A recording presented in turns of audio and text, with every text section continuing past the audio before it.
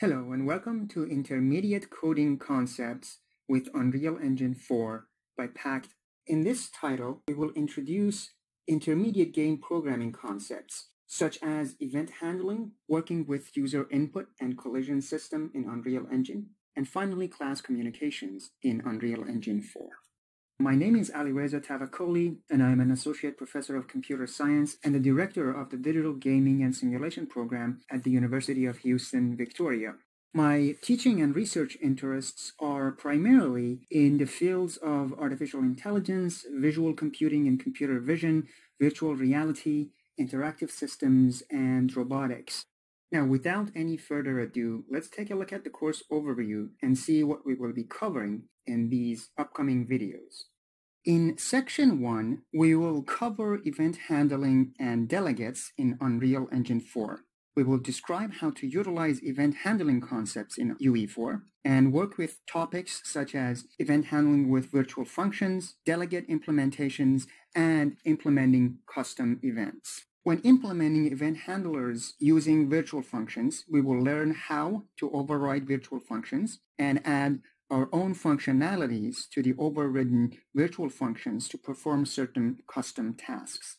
We will then learn about implementing delegates in event handlers, how to declare them, how to bind them at the execution time, and how to execute and unregister them when they are no longer needed.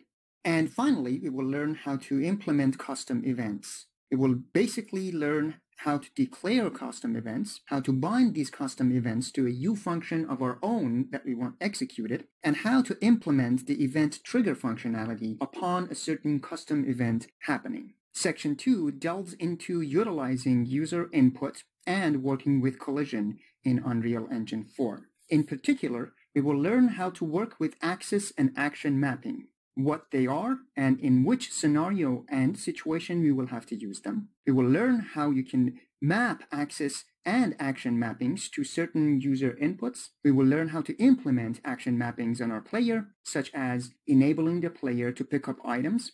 And finally, we utilize this action mapping to bind it to a function of our own to perform certain actions. We will then go into implementing object collision.